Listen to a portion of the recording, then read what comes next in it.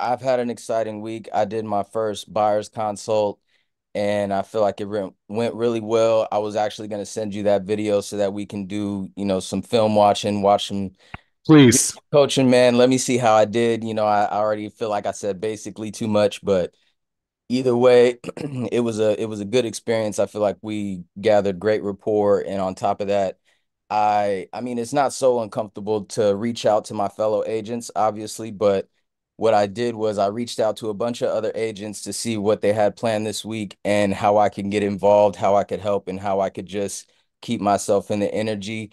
Otis sent me a few collaborators that I've been able to call this week, and Kelly and I are planning on going door knocking. I have two open houses, both Saturday and Sunday, two each day that I'm doing with Sierra. So met about 17 people at the last open house I did last weekend. I've been calling them and staying updated. One of them I'm gonna go and meet after Father's Day. So I'm gathering a bunch of stuff into the pipeline. I haven't gotten anything in the contract, but I'm excited to just be in the rhythm.